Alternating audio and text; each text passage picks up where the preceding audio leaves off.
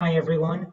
My name is Michael Stewart. I am the Director of Education here at the OI Foundation, and I want to welcome everyone to today's session. This is a brittle bone disorders consortium update on a research update on dental health with Dr. Jean-Marc Retrouvey. We are very excited for today's session. Just a few quick updates for everyone before we get started. So like other OIF sessions, we want to remind everyone that today's session is not telemedicine, which means that we cannot ask the medical professionals on today's call direct medical questions about care. Basically, they cannot give you direct care online on the internet without proper licenses, and we're going to avoid that completely. Also, we want to remind everyone that we keep everyone's microphone muted throughout the entire meeting so that we can best hear the information being shared.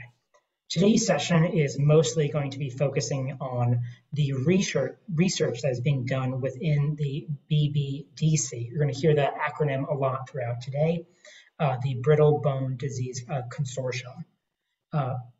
Some of the things that we're going to be talking about are around dental health and orthodontics. Not some, all the things we're going to talk about, sorry.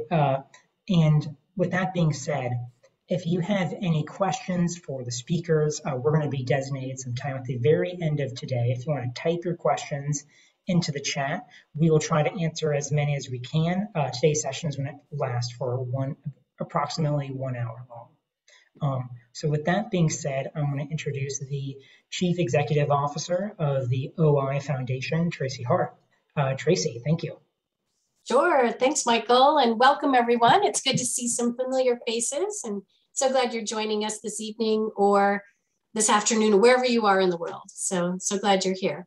So I have the great privilege of asking our speaker tonight some questions. He's probably familiar to many of you, but I'd like to introduce Dr. Jean-Marc Retrouvey, who is the endowed chair, Leo Rogers Endowed Chair and Professor of Orthodontics at the University of Missouri, Kansas City. I know he has a couple of other titles as well, but that's what we're going with tonight. So Dr. Retrouvey, we're going to just jump right in because I know people that don't know you would probably like to know a little bit about yourself, why you're committed to OI research, dental craniofacial research, and how you got involved with the Brittle Bone Disorders Consortium. Okay, yes, thanks, Sue, and nice to be here. And I'm always happy to participate in any OIF event with Tracy. It's always a great pleasure. So it's a long story and a short one, actually. In 2006, which is already 15 years ago, Dr. Glorieux and Dr. Schwartz at the Montreal Children, I was at the Children in Montreal at the time, we saw a few patients like Dr. Glorieux, who is one of our, I would say, pioneers in OI and probably person that knows probably the most, of one of them anyways, was sending us patients, and we didn't quite know what to do with the presentation of the problem. And eventually what we decided to do a small grant with the Shriners to start studying the condition. And then with Dr. Rausch and others, but for me it was mainly Dr. Frank Rausch helped me, we ended up writing a grant through the NIH. And they created the BBDC, the Brittle Bone Disease Consortium, and I was kind of in charge of the craniofacial and dental aspect of the problem. So, and I made a joke one day because I still have seen one of my dear patients in 2011, 10, whatever.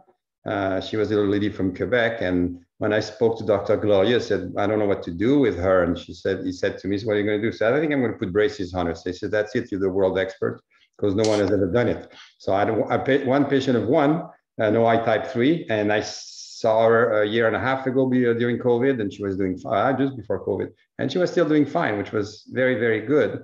And since then, we've treated a few patients. I've been helping out a lot of dentists and orthodontists with advice. And as Michael says, I don't do teledentistry.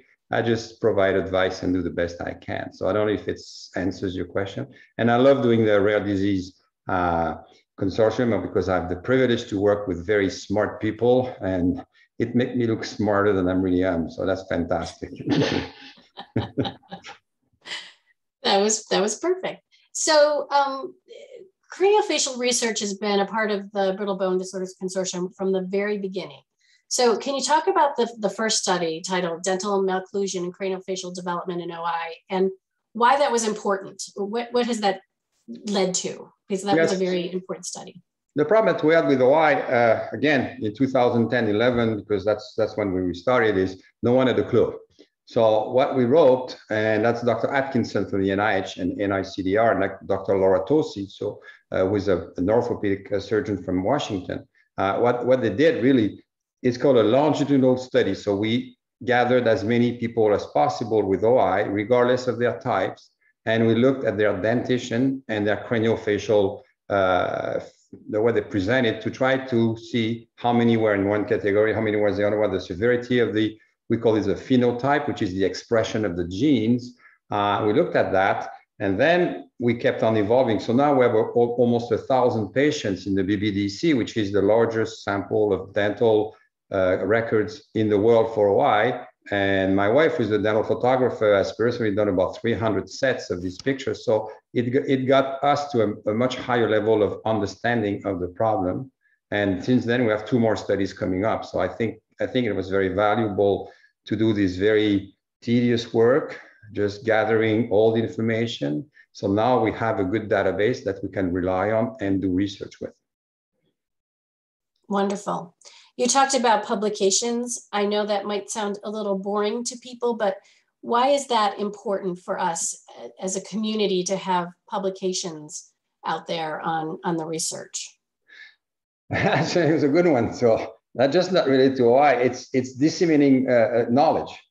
So you can do publications, and I could show you. I just got one last year from one of my bright students that we actually made the cover page of the Journal of American Dental Association, and that get us a lot of publicity, if you want. And I was just on quality of life. I've done publications in bone with one of our postdocs or a PhD student, and the student anymore. She has a PhD now on Dentinogenesis Imperfecta, the dentition of the OI, I would say, subjects. And what happened is a lot of people are reading these papers and they learn from that. And I've been able to teach and talk to about 5 or 6 or 7 different countries, and also getting people from all over the world contacting us to say, what can we do with OI patients? Because I always say there are more dentists in the US than OI subjects. So we have to be able to disseminate knowledge as broadly as possible.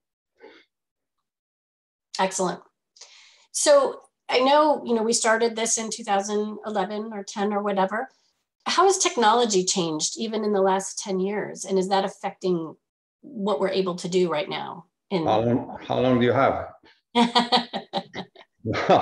Technology, I'm known the techno geek, I've gone from, I was one of the first person in the world to do a scan, an intraoral scan of a patient since 1993. So what we do now, and we have patients in Kansas City who have rare disease and some who have OI. Now with the biggest change, we went from basically a 2D format of, filling forms, taking radiographs in 2 dimensions, and taking sometimes study models, the famous models with a gunk in the mouth, to all the way now to cone beam CTs and medical CTs in 3D. And now what we do, we also add an intraoral scan, and we have the largest sample in Montreal and now Kansas City, the BBDC, sorry, the large sample of 3D scans of OI patients, which allows us to do a lot of research. And that's why we're able to push another project. So the technology is evolving so quickly that we have a hard time following. What we do now, basically, we can finish the cases or the treatment on the computer by cutting all the teeth, cutting all the bones in a simulator, and we can simulate the treatment. I mean, the potential outcome in 3D for any type of patient. So that I think will open up a lot of possibilities for the OI population in the near future. I know it must be, and I know it's frustrating for people who are just trying to find a dentist that knows anything about OI. And then we have all this wonderful research going on. How do you think the best way to disseminate that, or to motivate other dentists in the country to want to learn more? Yeah, that's just very interesting, and I still believe that, you know, it's like everything else. When you do it once, you have to practice and do it often to be good at what you do. The biggest issue with rare disease, and that's why we have craniofacial centers like the Mercy in Kansas City, which does a lot of cleft palate. Why? Because we take all the cleft palate from the same region, which is basically Missouri, Kansas, Arkansas, and a little bit of Nebraska, the south, and then the north goes to Omaha. We have a center. A dentist that lives in Lexington today in Oswego sees maybe one OI patient in his life or her lifetime. It's very difficult to be good at this and feel comfortable.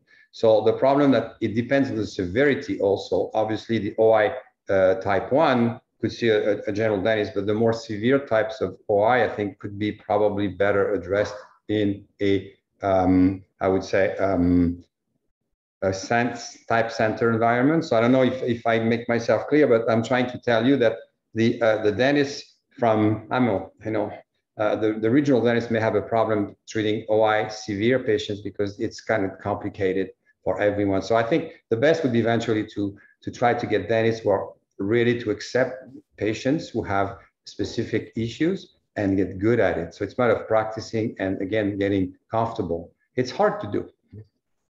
Yeah. So there's an exciting new study coming up that is using aligners. Can you talk a little bit about that? And aligners like Invisalign or, you know, Smile Direct, whatever, all the aligners, but can you explain why, and this was your idea, so this is very exciting, why we're using aligners in a study? Well, it came up, yeah. Sorry, I'm getting a little bit of echo here. Okay, that's fine. Basically, what happened is, first of all, we did the longitudinal study, the 7701, with the 01 was the first one. We looked at many patients. We looked at, hey, you know, and a lot of my patients would tell me, well, it's very nice to do the study, but what can you do more for me? And I said, well, you know, we could have probably tried to do some orthodontic treatment.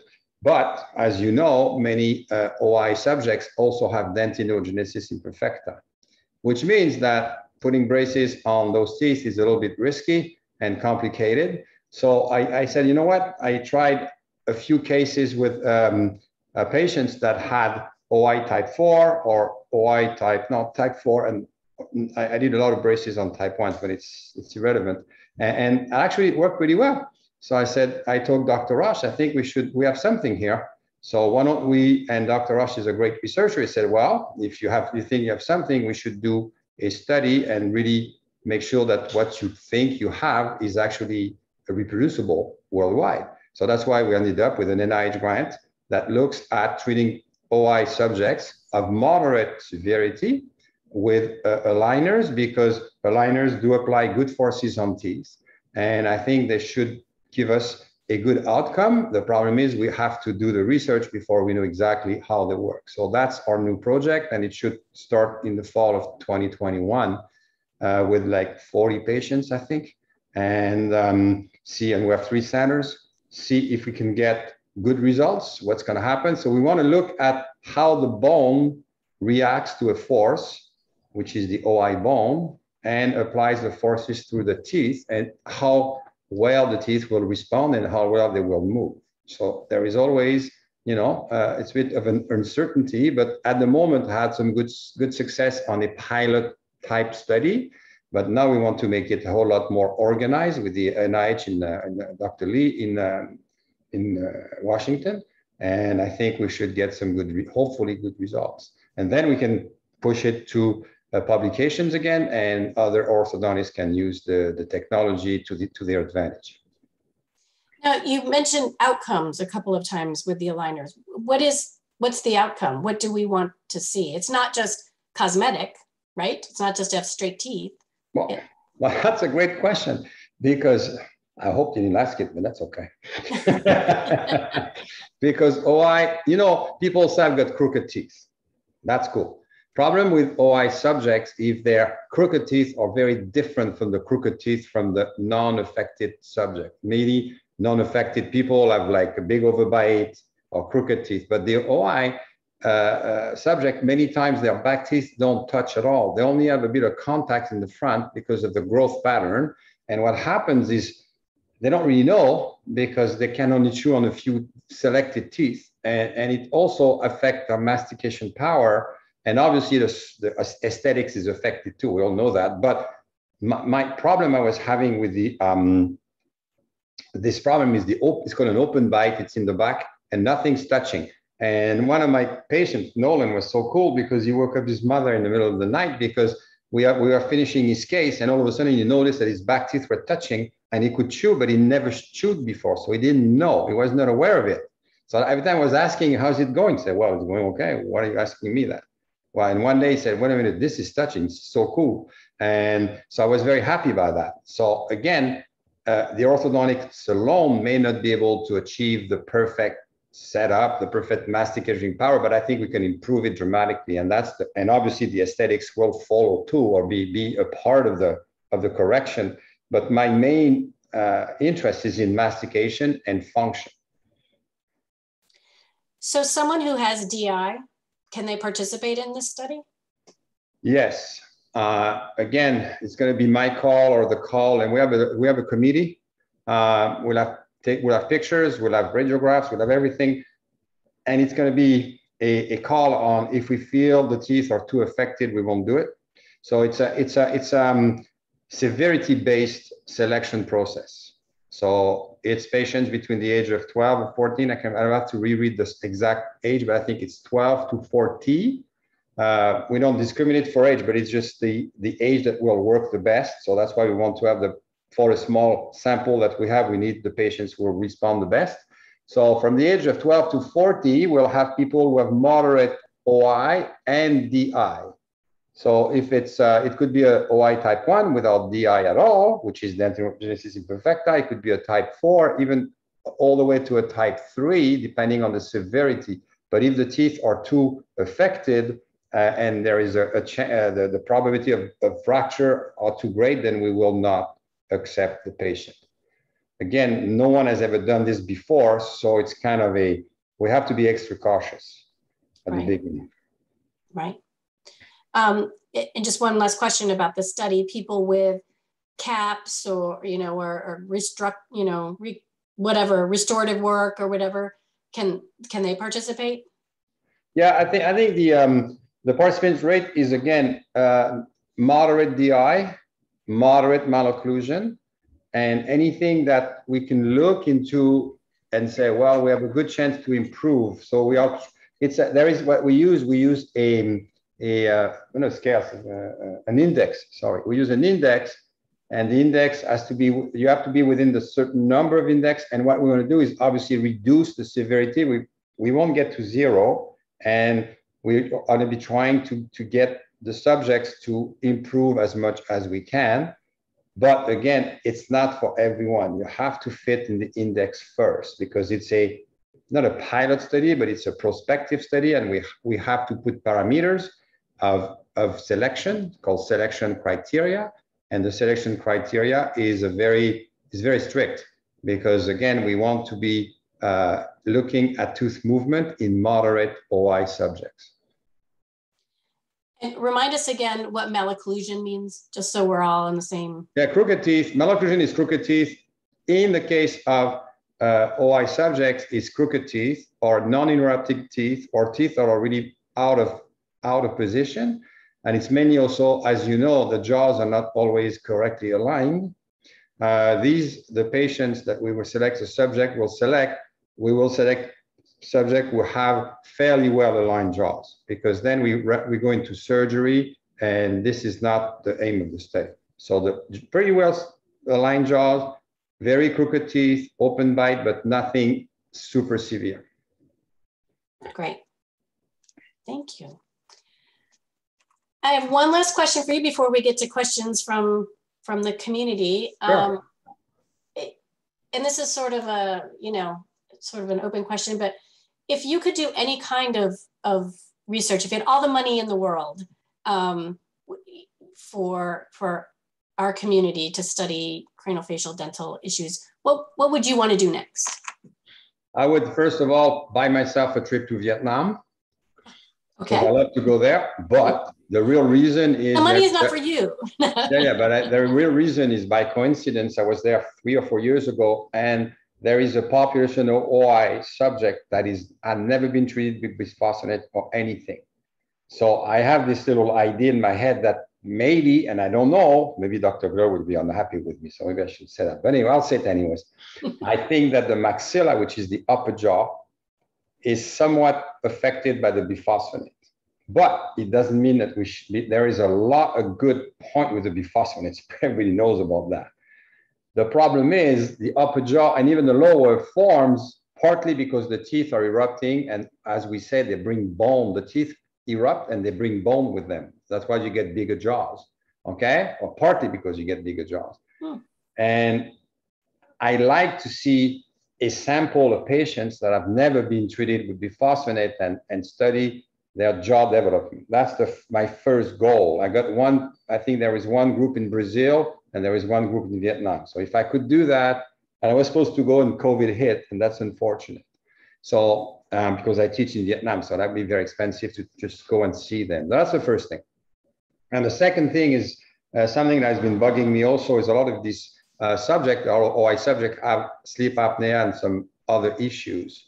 And I'd like to be able to do the research to see if, again, bringing the maxilla forward when they're very young, like 6, 7, 8 years of age, would help them or not. That'd be a great study.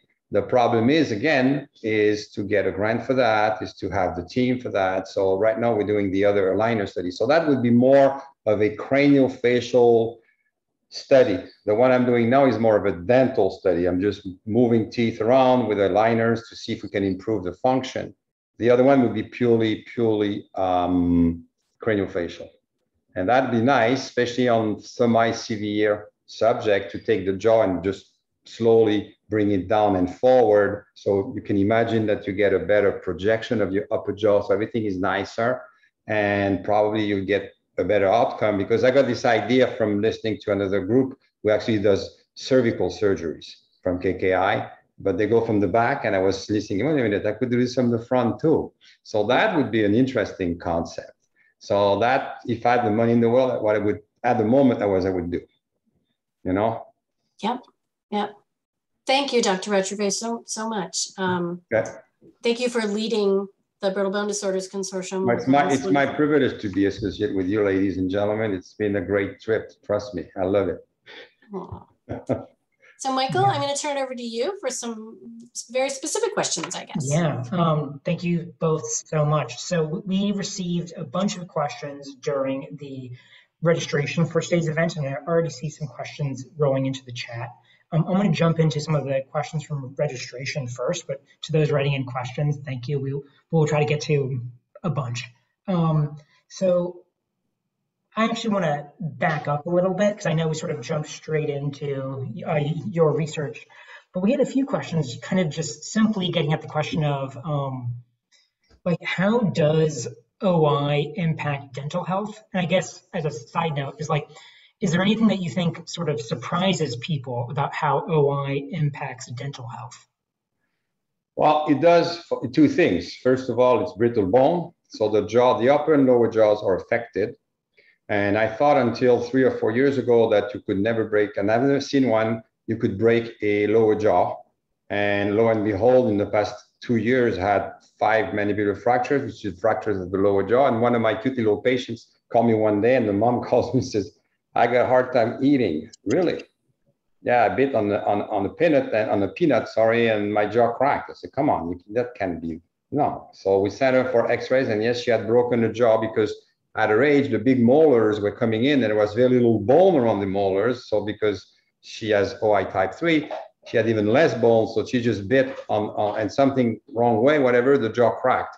So we're able to manage that really nicely. I got another one that had jaw fracture following wisdom teeth removal. So I got a few. So the mandible, yes, can definitely fracture. So I have to be careful with that. That's at the bone level. I only have one case out of 1,000 and more that we suspect strongly had ONJ, and I'll answer to that one later on. But it has a very significant effect on the maxillary, which is the upper jaw projection. So the maxilla stays too high and too far back. So then the lower jaw rotates and then the teeth don't match. So you can't really chew well. So that's a problem. And there are different degrees of severity on that one. And obviously you have Dentogenesis imperfecta, which affects the dentine, which is the inside of the tooth, like an egg, you know, the enamel would be the outside and the dentine would be the inside. So the dentine becomes very brittle and very non-solid. So the teeth tend to fracture. By the way, Tracy, that's something I like to see because I suspect that people who have bisphosphonates have actually better dentine, even if it's discolored. I've noticed less fractures on these people, but I can't prove it. But that's something that would make sense. But anyways, that's a different story. And then they also have impacted teeth and teeth that are not really well shaped. So there is a whole spectrum of problems, not just one. And depending on some subject, I got one fantastic. She's from Quebec. She has OIF 6. She had 147 fractures. She has the best dentition I've ever seen. Interesting. Perfect. She has no DI. She has nothing. She's OIF 6 and she's in a wheelchair and she breaks all the time, but the teeth are perfect. So, okay. So that's an outlier, we call them. And she's a funny lady. She does all sorts of things, and we became friends, but that's a different story. And other ones don't break much, but have very severe DI and they break their teeth all the time. So it's totally an individualized setup. You have to look at the patient, not as a group, but as one at a time. Fascinating. Thank you so much. No problem. So it's interesting too, because you bring up that there's like such a broad spectrum of ways that it can impact. And actually, so we received a bunch of registration questions that are basically people asking more specific questions about certain procedures. I know you and I have talked, if someone who has attended any of the OIF National Conference dental sessions, we've asked many of the similar questions again. Questions talking about, can you comment on bridges? Can you comment on different types of teeth removal, things talking about how to treat cracked teeth. I have a feeling if we had a 3-hour session, we would not have enough time to address all these things. But I was wondering, one thing I'm seeing here, and also particularly in the chat just now, is people are asking about, I'm going to pronounce this wrong, I apologize, osteogenesis of the jaw. Yeah, ONJ. And they're asking about, are there any risks there or things to consider with someone with that and going through bisphosphonate therapy, particularly pamigenate or any of the others as well? Yeah, it's a great question. Normally and theoretically with the dosage, we should have a lot more. Okay, 1 minute. I'm going to quiet down. For those with us, Dr. Retrouvey is at a friend's house with a large barking dog, so we apologize. Well, I think we've got the dogs under control. Yeah, sorry about that. Yeah, so maybe not. It happens.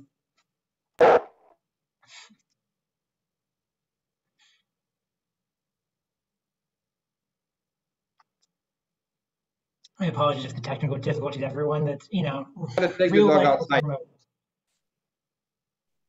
I think the question to Michael what I'm saying is, sorry, I'm going to answer that. Sorry. So what I'm saying is you have to understand that, first of all the teeth for OI patients are not great. So invest in the good ones. I've noticed a lot of people spend a ton of money on teeth that are very low prognosis, as we call them, and it becomes a massive expense. So if you have two very bad teeth, please invest in the other ones if you have a severe OI. But the second thing is, ask dentists who know a little bit more. Again, the dentine is affected. It's not so much the enamel. The enamel will break because it doesn't have support from the dentine under. So it will break and become, that's what we call brittle enamel too.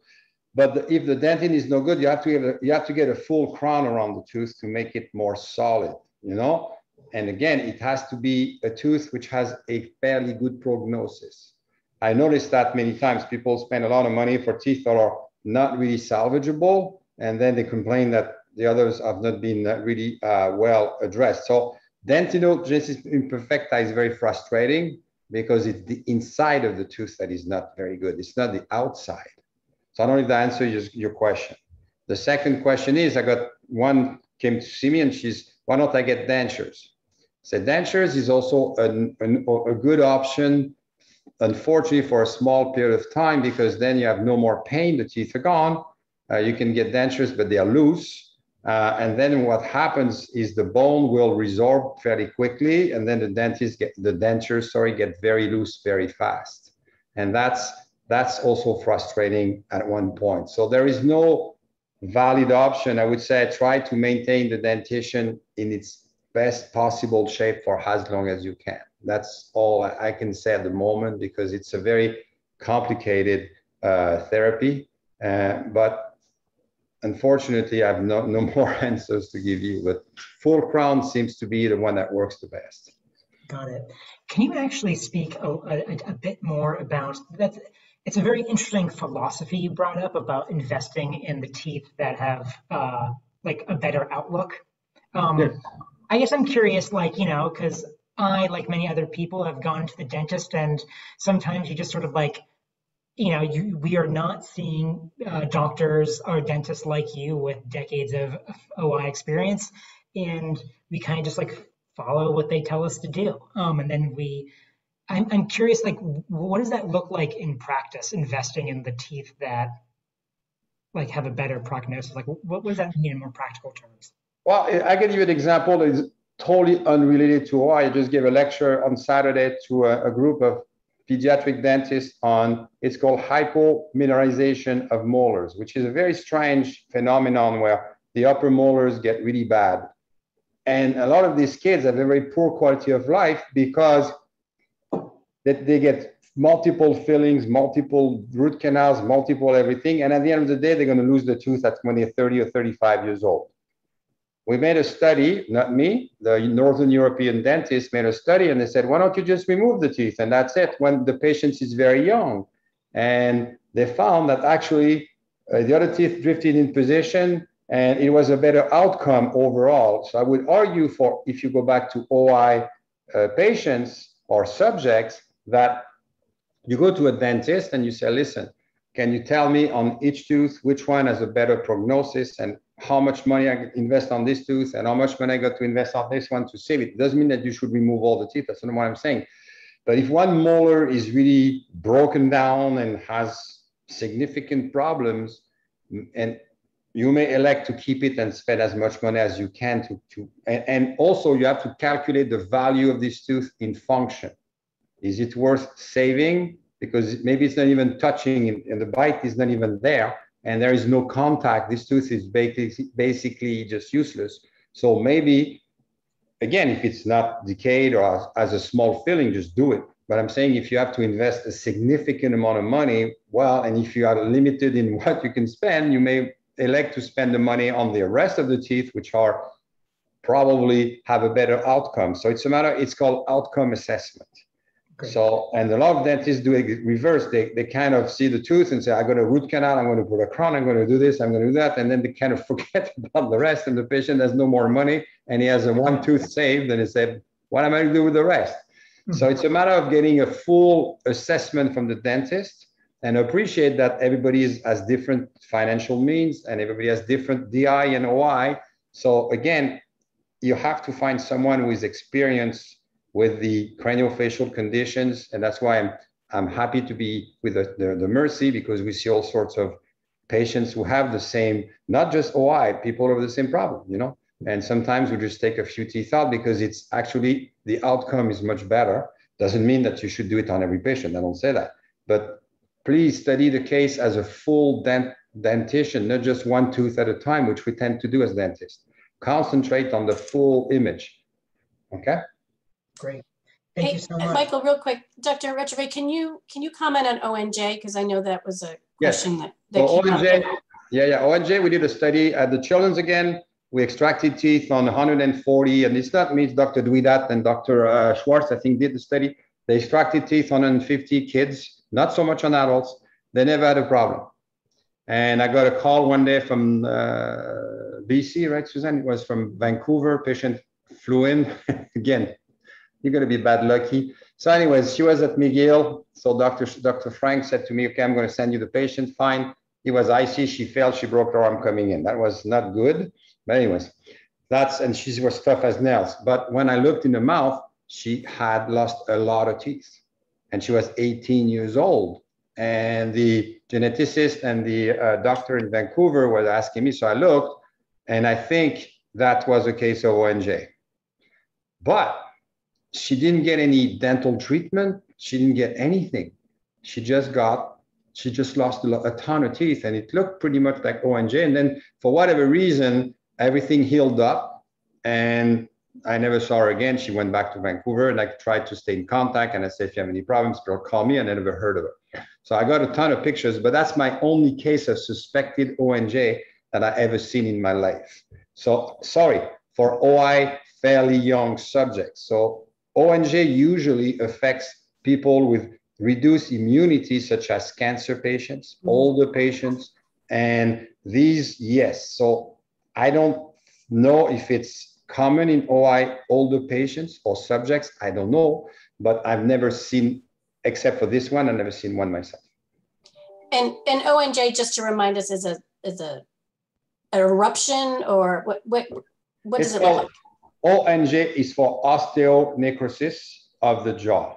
Okay, so what happens for whatever reason, it's like if, I mean, I'm going to make a parallel that doesn't make a whole lot of sense. If you burn yourself really bad, there is no healing in the middle. It's necrosis. So the tissue will not heal. It will become white and will die. So you have some a crater of old and broken down tissue, and slowly you have to take a lot of antibiotics. You have to get debridement of this tissue until the whole area will close again.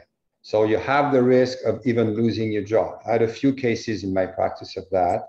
And it's very close to what we call also osteomyelitis, which is the same concept, which is, again, an infection of the bone. So be careful. It has to be taken very seriously. It's not just a little pimple. Sometimes you see a small pimple, but the pimple is actually a sign of a much deeper problem. So be very careful with that.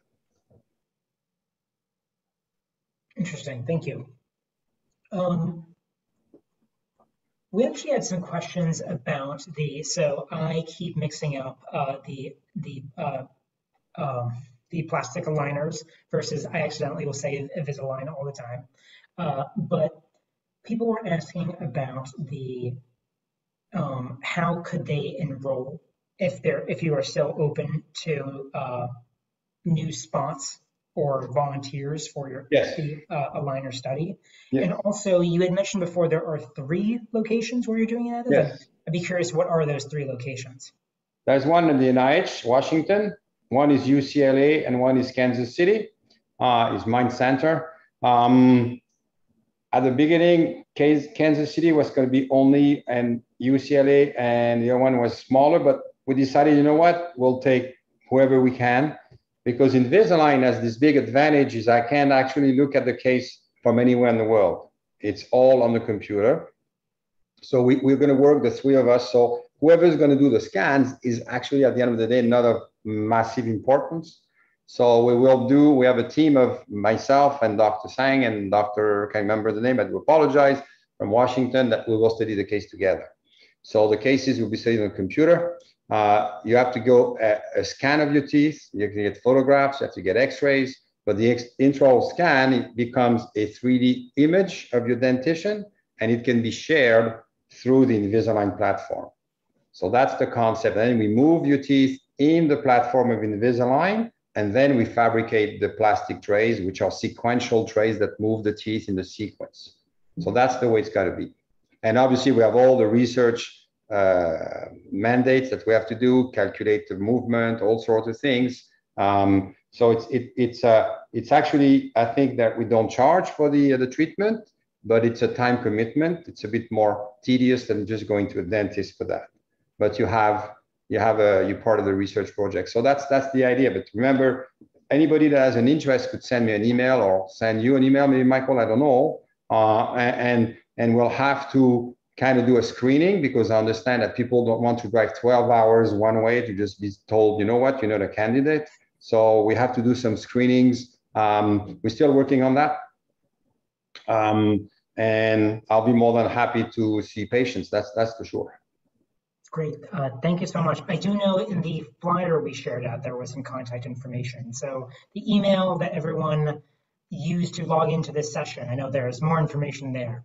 So it sounds like actually you don't need to live in those three cities to, hypothetically, you do not need to live in those three cities to participate. Yes and no. It's better if you live not too far, or if you have a means, because again, we are going to be seeing the patients every 2 months. Mm-hmm. So you want to drive 1,000 miles, 6 weeks, Suzanne says 6 weeks, 6 or 7 weeks, whatever. I don't remember. You don't, it's still a fairly, I know that you can drive, it's okay, but after 3 or 4 times, it becomes a bit long, So I got people from Houston call me and other people from Texas. I have no issues, but I told them it's not one shot. I mean, it's not coming, and it has to be a commitment. And so I'd rather, in advance. That's why Los Angeles, Washington, and Kansas City is okay, because we have a fairly large population in Nebraska, ourselves, and everything. But it's a significant commitment of time, and you have to wear the trays, and you have to just And I don't. A lot of people are doing it. Don't get me wrong, but you have to be aware of what the implications of enrolling are. Great, thank you. And I see one of my colleagues just posted into the chat a link with more details about your study. So excellent. If people have more questions, want to check it out after this call, feel free to go there. I see we have one. Actually, but before we forget, I see that we've had multiple questions about. People are asking about the use of mini implants, particularly for people with smaller jaws. And I'm just curious to know if you have used these, or have you used them in the past? Do you recommend them for use for people with small mouths? That's a great question. Mini implants were popular for a while and kind of fell a little bit out of favor. The mini implant is not just the size, it's a different type of an implant. A regular implant has two parts. One goes into the bone, like a fake root, and then there is another one called the abutment, that's a fake crown, or the fake attachment we put on. The mini implant is one screw. It does everything at the same time. So it has been used in the past, and I think I haven't seen too much of it lately, but maybe their prognosis or outcome didn't go as well as planned. I can't say, but what happens is you just have a smaller screw. Like a regular implant goes from about 4 millimeters wide, which is a tenth of an inch, bit stronger, bigger than that. The mini implant is 1.5, so it's a lot smaller.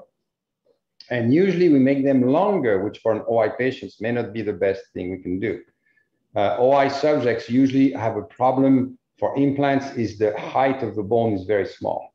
So the quality of the bone is a problem, but the height is also a problem. Implants work well. They have to be at least 8 to 10 millimeters long. Otherwise, they just don't work. It's too small, okay? So you have a problem with implants and OI. One is the quality of bone. The implant will actually integrate, meaning it's going to fuse to the bone. So the bone has to be actively reacting with the titanium and building a bond, like you almost weld the implant to the bone. The bone will grow on the titanium. So there's a lot of studies that prove that OI subjects who don't have severe OI seem to be able to fuse the bone to the implant. The problem is there are complications because many times the bone with time will tend to fall off the implant, let's put it this way, and then slowly the implant will fail a bit, I would say a bit faster than in the average for the non-affected population. So it's still a controversial topic because it all depends on the quality of bone of a particular individual. I would argue on an OI type 1, I wouldn't have a problem. It may heal a bit slower, but you will get integration. On an OI type 3 severe with a lot of biphosphonates and everything. I don't know if I want to go there, but you want to try it. I spoke to one OI type 3 lady, super nice. She had 5 implants and she lost 2. the other three stayed. So why she lost two and the other three stayed, I have no idea. You know, it may have been because the bone at this area was not as good as it could have been. So implants, if you do implants, but please stay with me on that one, go see people who do a lot and go see people who know implants very well. Don't go see someone who does once in a while. Go see people who really know what they're doing, because implants are much more complicated to position than we think. Great, thank you. On that vein of talking about some more specific treatments, what are your thoughts about using caps as a treatment for cracked teeth in people with more severe OI? Yeah, if the tooth is cracked, putting a tooth on it is not going to help. So cracked tooth syndrome is different. It depends where the crack is. So if you have a molar with two roots and the crack is in the middle, forget the tooth, it's gone. Okay, if you have broken a part of your crown and the dentist is going to rebuild the tooth with a crown, but the roots are good, that's a good idea. You understand the difference? And I would also argue, and I've been arguing for this for a long time, and I talked to, remember the name of, what's his name? Kevin? Dr. Ricker. Ricker, that's it. And we talked about that. I think that if my humble opinion is metal crowns, which are even the gold crowns, are better for OI, especially in the back, not in the front, no. But in the back, why? Because gold is much more malleable and it fits so much better than porcelain. So we discussed that and he said I was right. And if I had to get a crown in my back teeth and have OI, I would probably look at having a gold crown if it's not anesthetic, because that's a problem, because it fits so much better and it protects the tooth a whole lot better than porcelain. So that's a little trick I can give you. Some dentists may disagree, but me and Kevin, we thought about that, and especially because OI teeth tend to be smaller than the average tooth. So the preparation, you have to remove a certain amount of tooth to make the crown, and the least amount you remove, the better. And with OI, with the gold, you remove less. So that's something you can think about. Doesn't mean you should have every single tooth crowned with gold, and say that. But if you have small teeth that are a little bit, oddly shaped, it may be a better option than just having a big porcelain crown that may break on you in 3 years. But I could give you a whole lecture on that, but forget it. That's technical stuff, That's to do with the physics. That's to do with the physics of the way we prepare teeth. Mm-hmm. So could you speak a little bit about what are people's options for jaw correction surgery? I know that if Dr. Napoli were here, he would also could talk for hours and hours on this, but we'd love to get your thoughts. I can give you very, very interesting guidelines. A lot of OI subjects think that their lower jaw is too far forward, but it's not. The majority of the time, it's the upper jaw that is too far back and too high. So the needed surgery is actually to take the upper jaw and bring it forward and drop it, which is a complicated surgery. And then automatically the lower jaw will rotate and the profile will improve. So I've done two, I think, surgeries of the lower jaw where we took the lower jaw physically and we cut it and set it back. We call it a setback. That is very predictable, by the way. The problem is it's not really what many of OI subjects need. They need maxillary surgery. And if you see the difference in the maxilla and the mandible, the maxilla has a problem. It has the nose, it has the sinuses, it has teeth. And in OI, there is not a whole lot of bone. And I could show you a ton of pictures on that. And the problem for the surgeons is to find the bone, because when you make the surgery, you have to detach the jaw and move it someplace else, right? And the problem is, what we say in good English, you run out of bone. There's just not enough bone. And the healing power of a OI severe type 3, bone-wise, is not the best. So you are actually increasing the probability of a poor outcome. So that's why we do, Dr. Napoli, we spoke to each other in Florida, I remember 3-4 years ago, because he's a good buddy of mine. And he showed me a few cases, but they were OI type 1.5, I call them. They were not really OI 3 severe. So, and it's unfortunate because the OI 3s are the ones that would be get the most benefit out of the surgery. So I've seen a few papers on that, but I don't have any more to say. That's to be very prudent, and many surgeons will not do OI type 3 surgery. There's a gentleman in New York too, but I only saw him once, that he claims he does a lot of OI type 3 surgeries of the maxilla. But I'm not an expert, and I would not want to get into this slippery slope, but I would be, if I was my kid, I would be a little bit, I would say, nervous. But I may be wrong. I don't know. I've been known to be wrong many times. But when you look at the anatomy of an upper jaw on an OI type 3 subject, severe, the bone is just not there, unfortunately. I don't know if I answered your question or not. Great, absolutely, thank you. I see we have one question from a medical professional in the chat, from a Dr. Shivam Mita. It's a little bit of a longer question, so I'm going to read it out. I have a scientific question regarding OI. In my past research funded by AAOF and NESO, I found that orthodontic tooth movement was significantly slower in OI under the influence of bisphosphonate. Considering that many of these patients require significant amounts of tooth movement, what is your vision for the treatment of these patients, as the treatment duration could increase considerably to correct such dental discrepancies? Yeah, the study is right. That's why we selected patients or subjects with very specific degrees of severity. Teeth move very slowly, and you have to be very patient. And usually OI subjects are very patient, so that's the idea. So we tell them in advance, this is not going to go well, not well in the sense to go fast. You have to be patient with the treatment. You have to wear some elastics for a long period of time, but they are very light. We put very light forces, and you let the bone remodel very slowly. And absolutely, I do not disagree at all. I mean, we know that teeth, and that's what Dr. Lee and myself are so interested. We really want to see, because we did a study on mice with OI, where it's an OI mouse model. Mind you, it's not the perfect OI, but we looked at it, and they were remodeling. The remodeling was present. Remodeling means the bone is reforming at a different place. There was remodeling. The problem was it was slower, but it still moved. And that's the plan. I mean, when we talk to our patients, we tell them it's going to take a long time. They say, okay.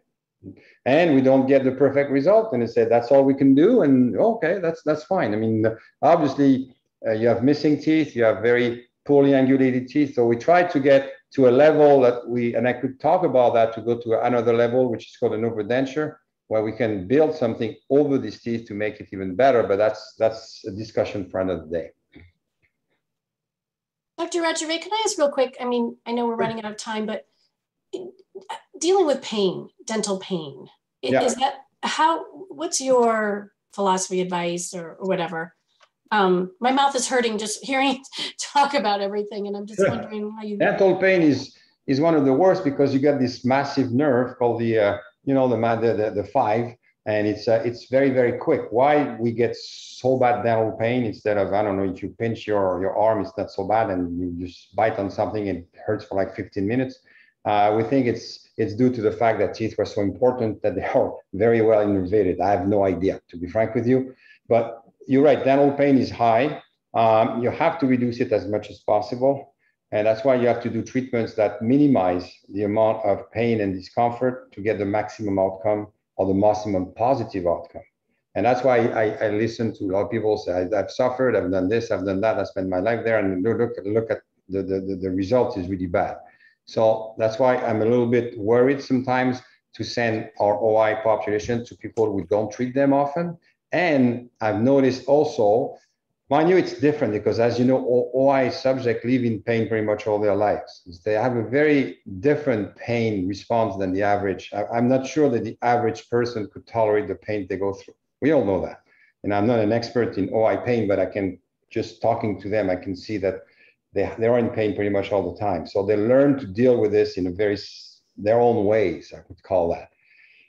And usually the treatments I've done, they tend to be tough. For whatever reason, they tend to be tougher than the average patient. And I don't know why.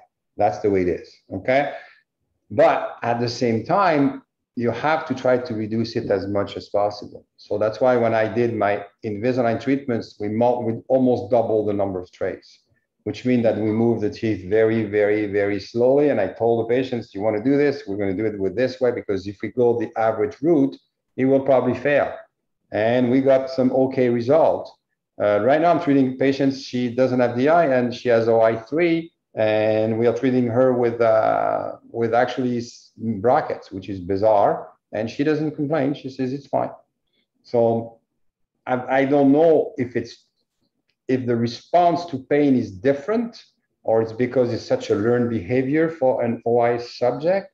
I don't know. I'm not in the boat, so I can't say. It's pain is such a personal experience that is complicated for me, but all we try to do is minimize discomfort as much as possible and not get into impossible treatment options that don't make sense. Thank you. Okay. So speaking of also prevention too, so what are some good habits / procedures for actively strengthening and protecting both the dentinal walls, and also a few people have been talking about having hollow roots in their teeth? Well, it's actually interesting. It's not really hollow roots. The roots tend to calcify, which is the reverse. They have very wide roots when they're young, and they calcify very, very fast. And that's why they get even more brittle, because they lose nutrition. So that's a problem. The experience supposedly, and I don't know if it's true, when Dentinogenesis imperfecta usually will give you more inflammation in the teeth, which requires probably a higher rate of failure for the anesthesia. So I got a question in the chat, and I think, yes, we did a few, and I'm not an expert in that, but I've seen it. You usually need more anesthesia for kids with DI than kids without. The teeth are just more sensitive. And I don't know why. That's not my area of expertise. The dentin is different. Maybe the nerves are different. The nerve conduction is different. I don't know. But it seems to be a higher threshold, or actually a lower threshold of pain for the same level of anesthesia. You go to the dentist already, you have to be frozen solid, so it's not as uncomfortable. If you're not, you don't like it. So these kids are in a more complicated, and again, if they require extractions, you got to be super careful, because not to break the bone. So it becomes a double problem. That's why I tend to tell people who have severe OI and /DI, try to go to centers who, at least like Dr. Napoli in Philadelphia, but I know not everybody can go there, but he does a ton of patients and he's really good at this. So have him refer you to people who are at least who treat rare disease patients, not necessarily OI, but people who are used to all the anesthesia, all the protocols, that just the average dentist across the street who wants to do good and runs into trouble. I don't want to discourage dentists to treat OI patients, not at all. I'm saying is, if you've never treated an OI type 3, it may be a better idea to find someone who is more comfortable. And I think Dr. Kevin is always saying the same thing. I think you have to be comfortable with these patients, and I think he has it, because he has OI1, so he understands a whole lot more of the problem than I do. Great, thank you so much. And actually, on that note, I want to let everyone know that the OI Foundation also has up on our YouTube page a recording of the dental session from the national conference with Dr. Ricker, with also Dr. Napoli and Dr. Retrouvey, of course, talking. They get into a bit more detail about some of these different cases and common talking points about dental health and OI. I definitely recommend everyone check that out if they still want to learn more. Dr. Retrouvey, thank you so much for joining us here this evening. We really appreciate it. So sorry, Michael, I'm going to interrupt for a second. If anybody has a question, I don't have a problem. Just give me they can send me an email, personal email. I have no issues. I don't say I'm going to, right now, I'm going to a conference tomorrow in Milwaukee, but I will respond within a week, or at least try to find the answer to their question. And I do, because I think by having more people aware of the conditions and aware of how we can approach these patients, and the nice people, they're really nice people, they really have a tough time with our mouth. We need to do better, and I hope we will. At the moment, we still have a lot to learn. That's unfortunate. Great. Thank you so much. This was so yes, informative. thank you. Learned a lot. Yeah, you take care. Great. I'm going to go hide the dogs now. Bye-bye.